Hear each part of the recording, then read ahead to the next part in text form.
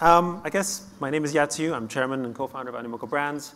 And today I'm going to talk about why digital property rights matters, since apropos for the theme. So first off, what you will have noticed in the last 6 months in particular, even though it's supposed to be a bear market, Web3 sort of blockchain investing has actually been on a tear. Even if you look at just the month of August, in what's supposed to be a crypto winter, the majority of investments have gone into NFT and Web3 gaming. And that's actually an interesting trend. And I want to talk a little bit about why that's so important later on and why digital property rights matter so much, because many people in the space have become real believers as opposed to 4 years ago. And this is basically the statistics. You can see that the amount of funding and support that has flown in just this year has been close to $7 billion already, of which the majority of that has actually gone into NFT and gaming, which is basically the red part. Close to $1 billion just in the month of August. So now why does this really matter? Because what we're seeing here right now at the heart is the fight of what basically the metaverse should be. The conversation often is around maybe Facebook or maybe Microsoft basically taking big bets on the metaverse, spending tens of billions of dollars to try to own this next iteration of the internet. And why is this so important? Well, first of all, and this is interesting also from an Asian perspective, it matters particularly because we're here in Asia. We have basically the majority of the world online here in this part of the world.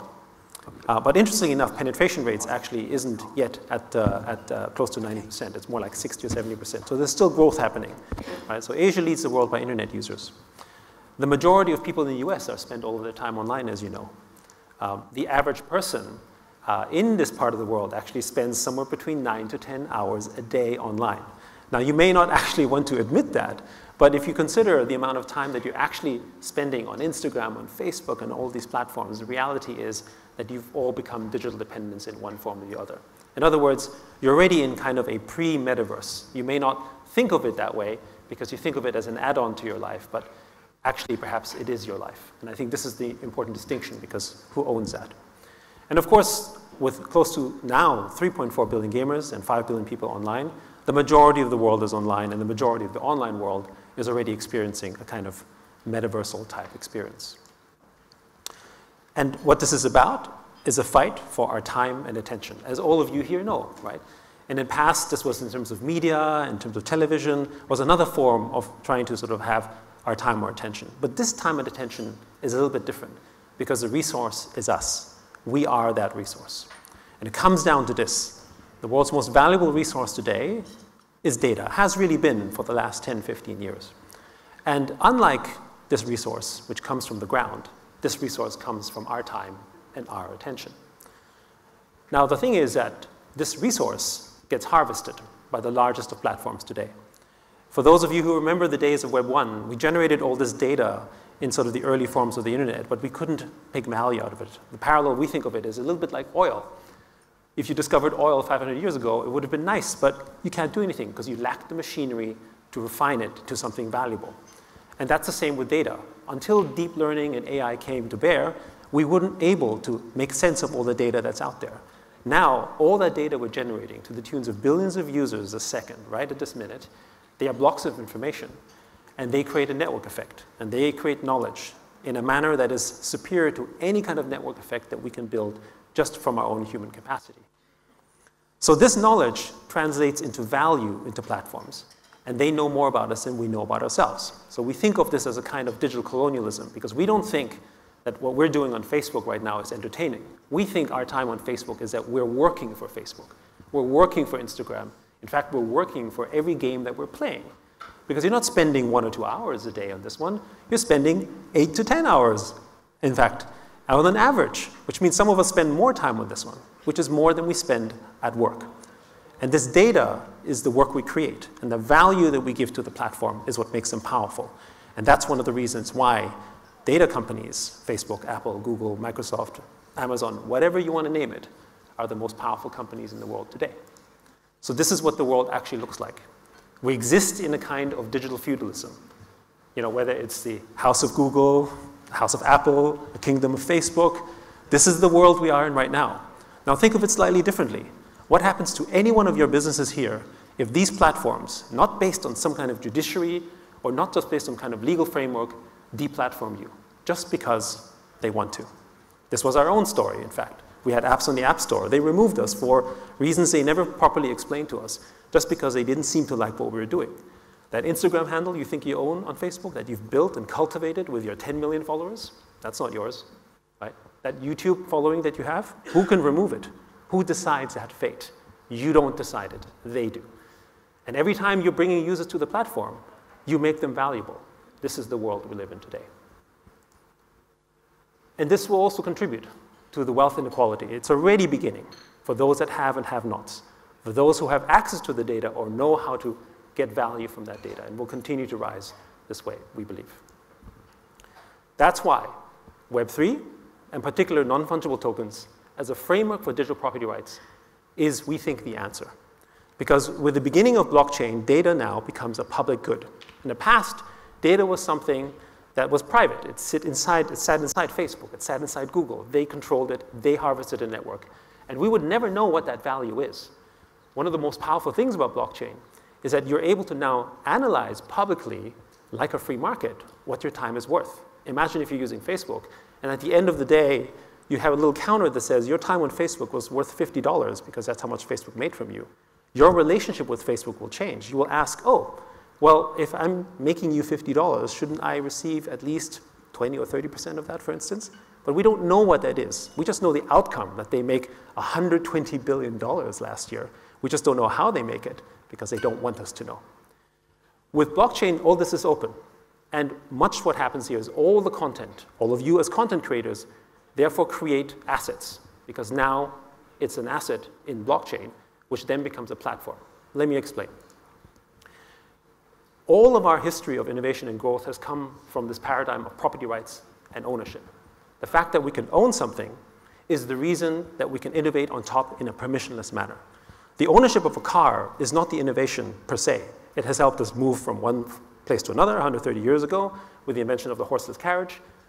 But really what happened is because we have decentralized, permissionless ownership of cars is the reason that the automobile industry employs millions of people outside of the manufacturing of cars. It's why you can have Grab and Uber and Lyft, car wash companies, people who make tires, all the innovation, all the jobs, all the economic activity that happens around the ownership of cars. None of them have to talk to Tesla or Volkswagen or Mercedes for permission to build on their cars. In the Web2 world, it's like, oh, I'd like to hire a driver, 30% please, right? And maybe I don't like this driver. Or I want to build an Uber service. Well, I want to tax that. I mean, even at this moment in time, a company like Epic, producers of Fortnite, cannot launch their app on the App Store, as an example. That's the difference here. And so innovation mushrooms because of the fact that you have permissionless growth. I can build something, and my only customers I need to work with are the ones who have ownership of these assets because they're truly mine.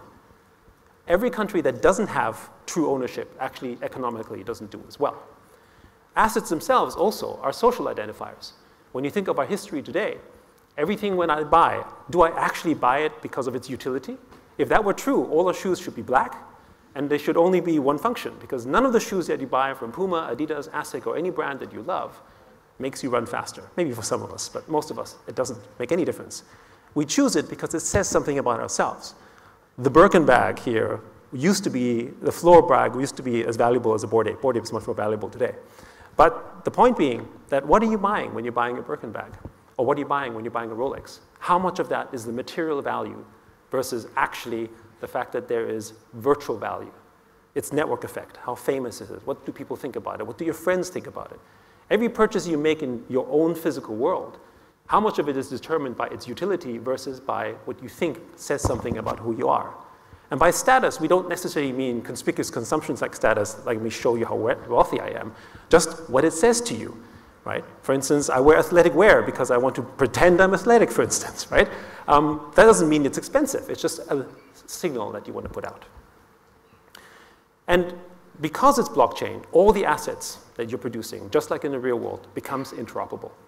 Just like the car, it's a platform. The person who invented the baby seat 30 years after the creation of the car didn't actually have an API for the car to fit in his baby seat. He just adjusted the baby seat to fit to the car as it is. And that's what we see now with Web3 and with digital assets. You can adjust and adopt the assets any which way you like. You can take a Bored Ape and integrate it into your game, into your environment, any which way you like. You don't need to talk to Yuga Labs for permission how to use the Bored Apes. You can do that yourself. You can do that with SandBox Land. You can do that with any asset now, because now you have peer-to-peer ownership economics, as you have in the real world. And with that, you have freedom. And this is the key, because digital property rights is the key for digital freedom. So what is the reason why these assets become so valuable? And this is one of the other areas, is that when you have economic freedom, when you have digital property rights, you can have natural capital formation.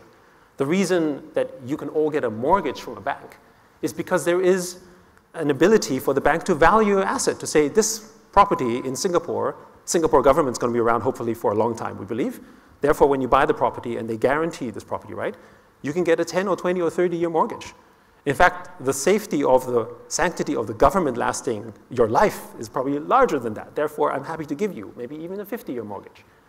This is not possible in Web 2. I can't take a gaming asset and have any kind of capital formation because it doesn't belong to the player. It belongs to the platform. And is the platform going to guarantee it? Not likely. So that's one of the reasons why virtual land and any of these assets have had the ability to form this kind of capital, as we have seen in the real world, because I am now able to value this. And through the open data framework, I can also see and analyze what's it worth, who's buying it, is it true, is it not? Just like a free and fair and open market. Now, the market may have run ahead of itself in 2021, but the foundation of property rights still is maintained, which is that you can do the things that you can now do in the real world. And this capital formation is now the reason why you have things like play and earn in gaming, right, where you can rent assets, where you can have lending platforms, where you can generate yield. In fact, all the financial benefits and value formation that you can see in the physical world is now possible in the digital world, free from the platform. The parallel in which I'm going to close on is that we think of basically the metaverse and blockchain very similar to building nation states. I'll get to that a little bit later. And right now, we're at a point where most of the world in the digital world is all in this element of low property rights. It's the reason that every one of us who's using Facebook or is on YouTube is worth, or in Spotify, is worth maybe 1, 2, or maybe maximum 10 or 20 cents per click. That's our life in the digital world, because it's a set of rental economy. That's not actually what we're worth, but on the rental platforms we are, because we have low property rights. What is our economic worth in places like North Korea, for instance, versus what is our economic worth in places like the US or Singapore? So every place that has strong property rights has high economic activity, and all the places that have low property rights have low economic activity, meaning that the current world that we're in Web 2, despite the trillions that are generated, are in the low property segment. So what happens when you actually introduce property rights and create a decentralization of these economies? We're going to unlock, we believe, trillions of dollars of unlocked value that is already there as latent economic forces. And because of property rights, you can now have these things called DAOs, which is decentralized autonomous organizations. Really what you can think of them as a kind of democratic framework through a token infrastructure that would allow you basically to vote on decisions and have governance, just like you would have in sort of nation states. Decisions in which you can start making through massive and quick sort of consensus building. Blockchains are the new national economies. When you look at the value of an L1, L2, or of SandBox or whatever, you don't look at it from a P&L standpoint. You don't say, what's the profit of that business? That's the traditional way of looking at companies. You look at the economic activity that is generated. How many people are building on it? How much employment is there? It's like when you look at the example of a car I gave. Is the automotive industry just how much Tesla can sell? Or is the automotive industry the entire encompassing of the car industry as a whole? The employment that it generates. So that's the way that we need to look at that. And that's basically the mechanism and why we're so excited about this. Because when you're building something like a national economy, you need to also have a framework that is political. Blockchain isn't just a framework for, technical solutions. In fact, from a pure technical standpoint, it's kind of inferior. What it really provides is a political platform, a way in which you can have decentralized open platform frameworks. That's really the innovation. It's a socio-economic one, which is backed by technology. So I want to close with a thought experiment here. Imagine if Facebook was built on Web3, and every person who's using, through the framework of tokenization, was actually a shareholder or owner in Facebook. The user who contributes value to the platform, because remember, if we all stop using Facebook, what's the value of Facebook? It's nothing. But if we now suddenly have a vote in this one, what would that framework, platform look like? It probably wouldn't do the things that it's doing right now. It would probably have a different kind of stakeholder capitalism that doesn't exist in Facebook, which is very much shareholder capitalism, for instance.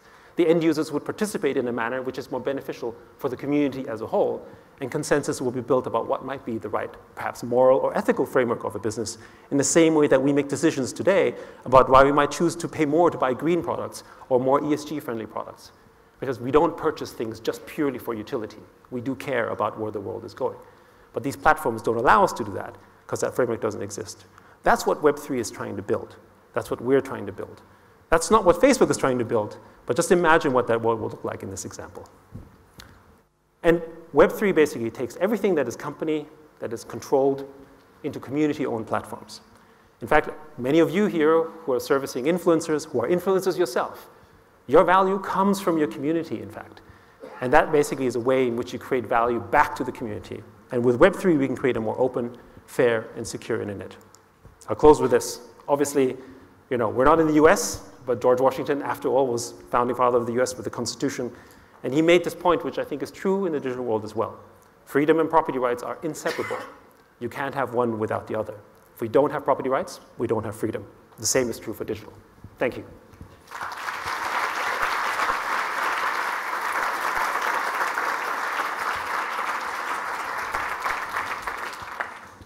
Thank you, thank you, thank you.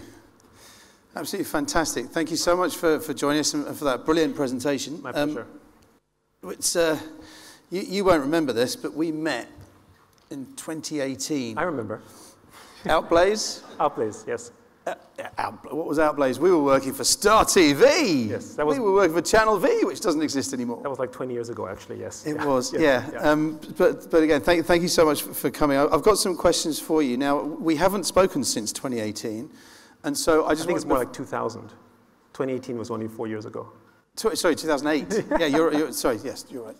Are you going to be okay if we throw some questions to the floor? Absolutely. Okay, sure. So we will have time for 2 or 3 questions if you are thinking of any. But I'm going to ask you a couple first. You talked a lot about some very big theories and concepts and stuff. A lot of stuff that Animoca does is around games, and with 3.4 billion gamers globally, what an amazing, clear why you're working in the gaming industry. But what about the non-gaming focused industries? What is Animoca doing in that space more specifically than the big stuff you were talking about?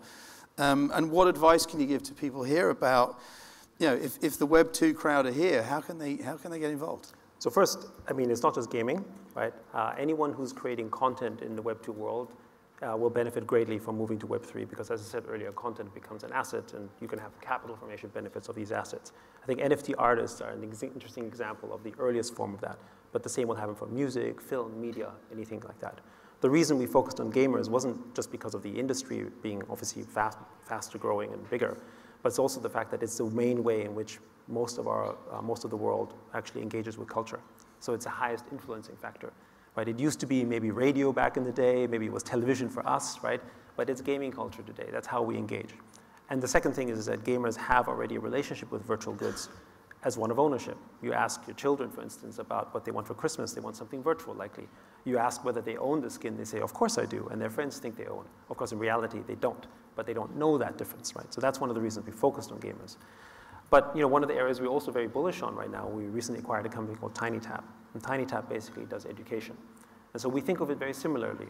Educators around the world, teachers, are in fact some of the greatest content creators in the world. They make content all the time. But they too didn't have the benefit of capital formation on the content that they make. And again, Web3 can do that. Imagine a teacher for this platform, TinyTap. They make about $100, $500, maybe $1,000 a year with their content that will help children basically learn math differently, for instance, right? When you turn that into an NFT, it can take care of many of the legal frameworks around sort of publishing rights. That means that you can now have capital formation. You as an investor could say, oh, if I get 10% yield on this $1,000 a year yield on teaching content, will I be willing to pay $10,000 for that? Now, you give a teacher $1,000 a year, that's nice added income. You give him $10,000 on the sale of an NFT, that changes their life. And we think that's basically what's happened with NFT artists, it's happening with gaming, it'll happen with every industry that creates content. Fantastic. And I know that's something you often advocate, and there's a few lawyers in the room. He's gone. Where is he? He was there. He's been sitting there all morning. And Ed's here. There's a few lawyers. You talk about digital property rights. Yes. How's that going to get managed in Web3? So one of the big issues about data is that under general, most common law, is you don't actually have data data isn't considered a property right. So data is like the air that we breathe. So the only way that you can contractualize sort of data is through contract law. And that's the issue. That's the reason why when you go to Facebook and you basically just do a click-through agreement and you sign off all your data rights, it's legal. But in the physical world, even if you were to sell yourself, if you were to sell yourself to slavery, that's not legal. You can't do that. You can't sell yourself in that manner because it's against the Constitution, it's against your rights. But data doesn't exist in that framework. Now, part of the reason it never existed in that framework is because there was no way to do that because data was privately held inside a company. Imagine, however, now that data is publicly held and the only way you can alter the data is through a mass consensus. Now you can actually begin the formation of truly having property rights. But the property rights can only exist contractually until countries legislate. The UK, for instance, has started an investigation around maybe data should be a property right. For instance, in Europe, we think the solution to the big platforms isn't going to be more GDPR, more data privacy. That's actually had a negative effect. Rather, if you make data a property right, then all the derivatives of that data becomes you as an end user. You get to decide, should that data be used by the platform? What are the terms of service? Because it is my property. Right? If you own a piece of land and happens to have oil, you can't just come in and drill on your land. You should have the ability to negotiate those terms. That's basically what will happen. But you first needed something like blockchain to actually make the idea alive first before you can legislate on it, because governments will typically run behind. Right, let's go to the floor. Do we have a first hand up? There you go. Can we get a microphone, please? I know there's a couple of wonderful branded people with microphones. He had to be the furthest away, didn't he? Thank you, Gina.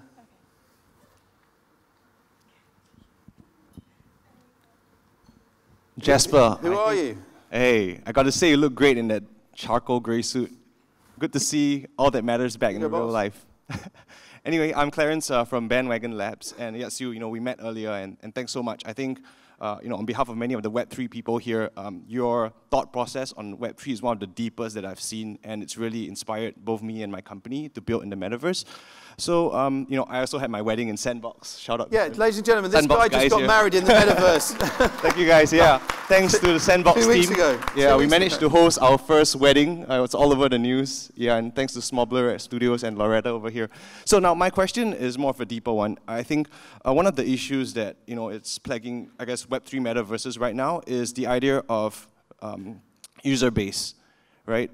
And people comparing it to Web2 metaverses and saying that's a lot less users, and you have the wallet, which is a barrier to entry to start with for a lot of mass market people to start adoption. So I guess my question for you, Yatsu, is like, what do you feel are the tipping points that would kind of move the mass market into embracing decentralized metaverses? Great question. So, and congratulations again on your wedding. So I think the first thing is, in terms of, let's address the complexity part first, because Axie Infinity, for instance, has demonstrated that a base in the Philippines that can onboard millions of people who are basically never banked, don't have credit cards, but can still use a crypto wallet and earn money playing Axie Infinity, demonstrate that the complexity actually of using a blockchain wallet isn't that hard. It's just a matter of whether it's a social norm. It's difficult to open a bank account. In fact, it's harder to open a bank account than opening up a MetaMask. But you're used to that idea. You know that you have to wait sometimes weeks to open one. But when it comes to something on the web, you think of it, oh, I need to be able to do it from the click and just move forward.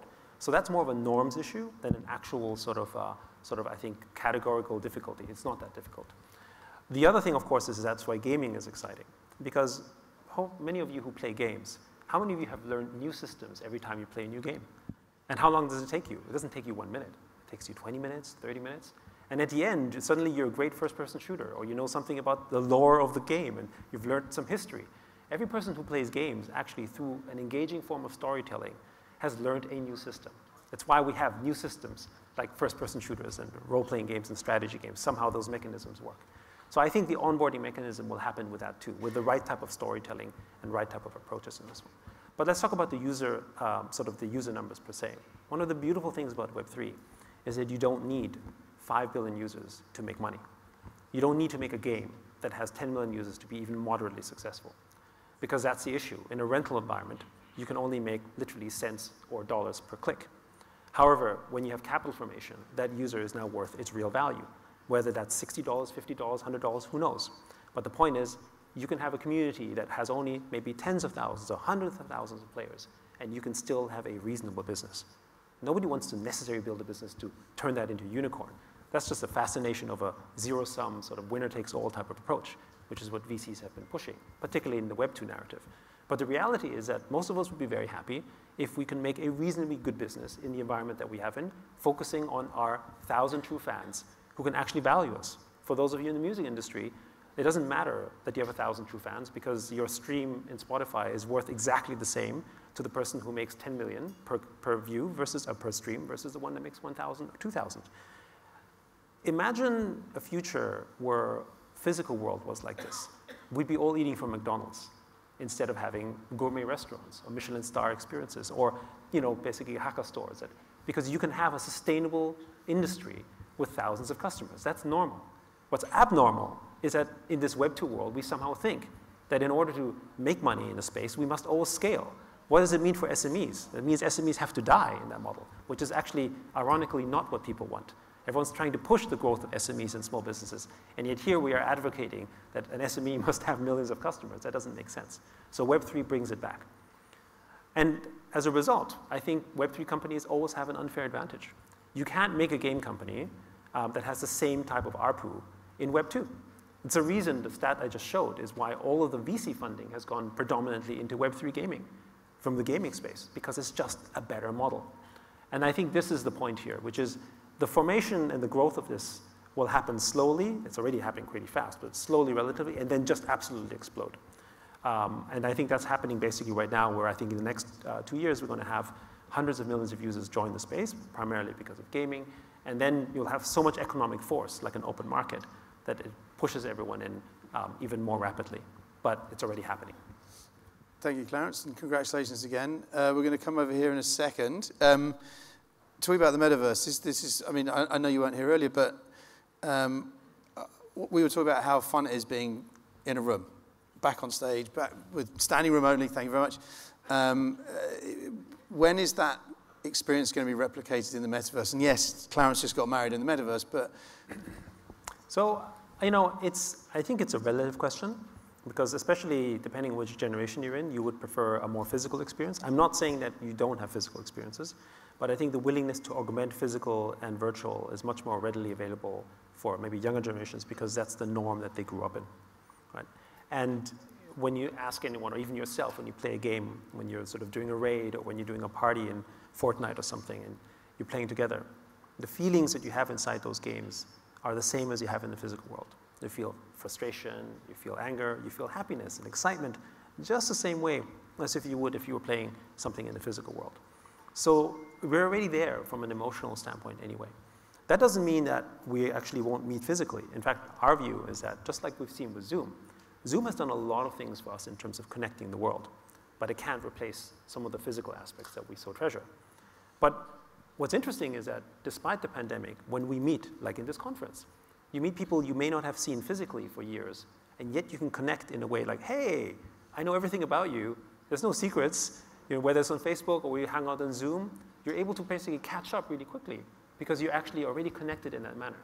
Whereas in a sort of non-metaverse world, we would have to catch up all of our life for 2 years because we had no update from each other, and an email doesn't do it, right? So I think we're already at this point where the augmentation of this one isn't necessarily a VR goggle per se. The augmentation comes from the fact that we are already sort of so interconnected that the virtual and the physical are blurring into the meanings of our life, not necessarily because we are existing in an interface. The interface is just one way to experience it better, but it's not the way, I would say. So they complement rather than replace, and you're making me feel really old as well, but that's okay. We've got Marcus and Neeraj. Marcus, can we have the microphone, please? The German in the Adidas. Thank you. Hi, so Marcus Luhr here, fellow YPOer. I think we connected before. I run gaming esports companies here in the region. My question, you brought up Axie Infinity earlier, which obviously did extremely well. You know, built $2 billion valuation, and I think it's dropped dramatically recently.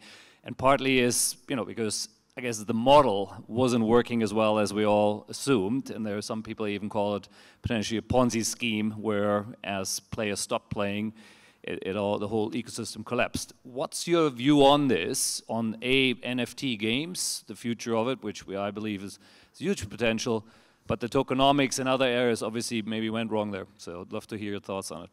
So first, I think Axie Infinity's token cap is still about $3 billion, so it's not doing too badly. But relative to where it was, obviously it's come down. And I think it's an example of what happens when you have an open market. It's very difficult when you have an open market to stop speculators entering the space. So what happens is, I mean, you've seen this in places like China or any kind of national growth as well, where when people come in, you have some exuberance and excitement, and it's running ahead in a bull market. So that's kind of one factor. But the innovation on Axie Infinity and sort of blockchain and what people now call play and earn, but play to earn, isn't actually just the fact that it pays you money, right? That's one element, but how does it pay its money? It pays its money because the value that you normally give to advertising companies, that is a way in which you grow the network effect, goes to the players instead. So in 2022, the projection is that $118 billion in app install revenue will be generated for Facebook, Google, Apple, and all these companies. So each one of you who are making games, you're paying Facebook, you know, a portion of money. How much of that money that you just paid them actually goes back into the platform that you're enjoying? How much of that goes into the game industry? Probably almost nothing. Yes, they build infrastructure, but it's dominoes. Apple isn't investing in games. Google isn't investing in games. They're not making your game experience better. So they're extracting out of a $200 billion industry, almost half of it goes to that. So that's the issue that we're trying to solve with basically Web3 gaming. You don't actually pay people, you know, the advertising platform for customer acquisition. You give the end user the assets up front for joining. So the model, for instance, what people do now with what they call free to own, but the reality is, of course, you make fees on the trading fees, is that you give the assets. And instead of paying, you know, Facebook or Apple $15 per install or $10 per install, you're actually paying the end user an NFT that might be worth $5 or $10, who knows? Right? And then what is the value that they're generating? How much of that goes back into the game? Probably not 100%, but very likely better than whatever you give the platforms. So the difference, though, is that the network effect value that you're generating from inside the game isn't as rich as it maybe was before because the value wasn't there. That's because there was not that many users. That doesn't mean the model is broken. It just means the economic size isn't as big as, you know, maybe we hoped it would be, because what happens in the market is you have forward multiples. That's the whole point about capital formation. I think this is going to be great in 5 years or 10 years, so I'm willing to pay 5 or 10 years forward. So people buy companies. They don't buy companies on the revenues you make this year. You buy a company because you think it can have 5 or 10 years of projected revenue this much. Right? Music royalties is the same. You're buying music royalties because of what you projected. It's why the Beatles or Michael Jackson library has more value, not intrinsically because it makes more revenue than, say, something that's modern, but because you think it has more staying power. That's the same thing here. As the markets mature, those models will mature as well and won't be as volatile. I view it like nation states, right? When you grow, you have volatility in the markets. Look at China, for instance. And then eventually, when you hit a mature element, then you can more safely project it. But of course, if you can more safely project it, the opportunity profile looks different as well. We're going to go to Neeraj next, please, Gina, just behind him. You mentioned play to earn. I heard a fascinating conversation between your team and a huge gaming company where they were talking about this theory of play to earn, and all these kids are earning so much money gaming now that when they get to the point where we went, you know, do you go to college? Do you go work in McDonald's? They're like, what? Right. I'm making too much. I'm not going to college. I'm not going to. And then the question was, well, who's going to do those jobs? Who's going to? And it's us. It's the old gits that are going to be working at McDonald's again. Yeah, but I mean, I think the other way to look at this is that how many of the actual jobs that we have today actually need to be done by humans in a traditional sense, right? This is part of the national problem we have right now. We're thinking about truck drivers and people who do menial labor and so on, but the reality is that with AI, robotics, and machines, which we all know is already actually here, many of those jobs can already be done. So this is actually the crisis that we face today. And it's actually what Yuval Harari describes as the useless human, for instance, right? Which is the question of actually humans in doing classic kind of labor is a problem because they're not really needed and their purpose isn't there. That's why we think the metaverse is the opportunity. We're generally born to be actually creative. We're not born to be laborers in the traditional sense. That was a circumstance of our time. In the industrial age, we needed people to work on the factories. We needed people to work on, basically generate coal. But today, our faculties are more natural to us, which is our creativity, our feelings, our emotions. And I think this is where machines can be augmentations for that, and the metaverse functions in this way. Think about all of us, I think I see a few people old enough to remember a time in this room where they weren't allowed to use a calculator in the classroom, right? I mean, if we were not allowed to use a calculator in the classroom, most of us probably wouldn't be in the jobs that we're in today, because we need to actually have mathematical skills that only a few were able to have. That's really what technology brings to us. It unleashes our creative ability through the support of technology, not that technology is actually replacing us entirely. Well, it actually inspired us. There's a session taking place this afternoon on the future of work. Right. With this strange notion of work to earn, but clearly that's a thing of the past. Neeraj. Congratulations on getting us all back here together. Hi, Yat, good to see you again. One of the elements about this entire aspect of fractional ownership and the fact that the power of data should remain with the consumer as opposed to those handful of platforms that you talked about is the economy as well. And that we saw last year got to about 2.5 trillion or thereabouts represented in crypto form, which if you compare to a global GDP of about 85 trillion became about 3% and was interesting and promising. And yet, the volatility of that has kind of, brought and almost dissuaded a movement away. So my question is, we're kind of at a juncture where you have the big tech Web 2, and then you've got the liberating Web 3. Do you visualize a world whereby either one is not kind of pointing at making them the Darth Vader and the Sith Lord to co-opting and working together? So first, I think, when we started building in space 4 or 5 years ago, with the conversation frames were much more around crypto isn't real, it's probably a scam, we don't understand it. That conversation doesn't really exist anymore today. I mean, yes, there are people maybe skeptical about its value in some cases, but for the most part, and particularly with the youth, when you tell them, what are you doing for when you're investing, what are you thinking of? The first thing many of them think of is crypto. They're not certainly thinking stocks or bonds. So that's kind of a trend that's shifted. And if you think about, how many people have now recruited chief metaverse officers and new brand metaverse officers around the world in the biggest and smallest companies in the world, you can definitely see that there's an absolute trend going there. So it's not the same as it was, say, 3 or 4 years ago. So I don't think people, anyway, believe that this is a fad or that it's going to go away. Everyone believes it's there. It's just, when is the entry point? What is the right time to build? How do I enter this space? I don't quite understand it. So that's kind of sort of one part of this. In terms of Web 2 versus Web 3, I don't know, what's the example? Radio versus the internet, right, for instance? Or is it's a system. Why you enter in Web 3 isn't just because it can make you more money. It's because a way in which we can now have democratic access and broad opportunity in a way that was not possible before, meaning we can share in the network effect. The economy that Facebook has built, outside of its $120 billion of revenue that it generates per year, is actually probably worth trillions of dollars as an economic force. But that in itself isn't fully documented and well captured. With Web3, you can do that. For instance, if I'm building something on Axie Infinity, I can utilize the Axies. Simply by owning Axies, I can participate in the growth of Axie. By owning land at SandBox, I can participate in the growth of the value of SandBox without actually having to maybe be HSBC that's building on this platform, for instance, right? So you have a network participation effect that is something that you can't do normally in sort of a traditional Web 2 business model. And then comes to the next point, which is, well, what represents that better hope, that better future, right, in terms of where we have a way in which we have digital freedom, digital identity, sovereignty, and therefore those equivalent freedoms. And today, it seems like Web3 is the only way. Nobody's saying, I love Facebook, right, for instance. Unfortunately, sorry for anyone who works for Facebook here. But that is the challenge right now. And that's not to say that Facebook hasn't provided tremendous value as well. But people have an issue with this one. They recognize the problem that we have with basically the data hegemony that we have right now. So Web3 is that solution. And the other thing is that anyone who enters Web3 doesn't come out of it.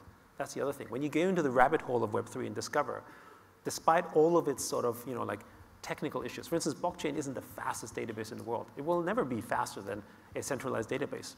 But you know what? In a democratic system, in a political democratic system, you don't have fast decisions either, right? If you go to an autocratic system, you get very fast decisions. It's very efficient. But what happens? Just in the same way, they can take away everything that you've done as well. They control everything, right? So will you be willing to accept some sacrifices for speed to ensure your property rights, to ensure equity? And that's why we prefer generally to live in a free market and in a democratic framework than, say, in North Korea, for instance, even though things could be very efficient if you know the right people. And I think that's the reason why people are drawn to Web3. So I think Web2, to me, is a thing of the past. People will go to Web3. But of course, as we see everything, this industry aside, we look at TikTok, we look at gaming, we just need to look at our youth to know where the future is going. And the youth is looking at Web3. What a fantastic way to finish. What a great line. I mean, literally everything you say is quotable, right? But ladies and gentlemen, please, huge thank you to Yatsu for coming to All the Manage today.